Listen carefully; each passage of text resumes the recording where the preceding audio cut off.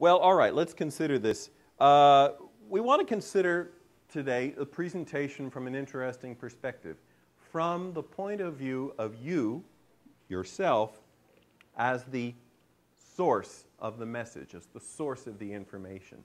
Now, that's an interesting idea. You're thinking, well, okay, where is this going here? Well, let me set up a particular problem. For those of you who've already presented, you might approach your presentation in a similar way.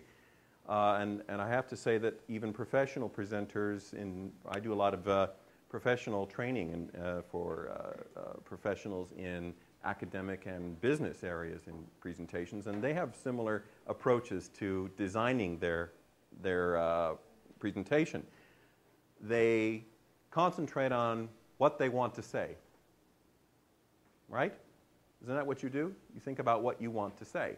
Well, now, there doesn't seem anything wrong with that. I mean, that's really what you're doing. You're standing up and you are talking, aren't you? But the problem is that a lot of people focus so much on the words, we forget absolutely everything else about the presentation. And there are so many more important factors than just the words themselves. Yes, the information has its important role, but more than just the information itself, we as presenters play an extremely important role in the way that information is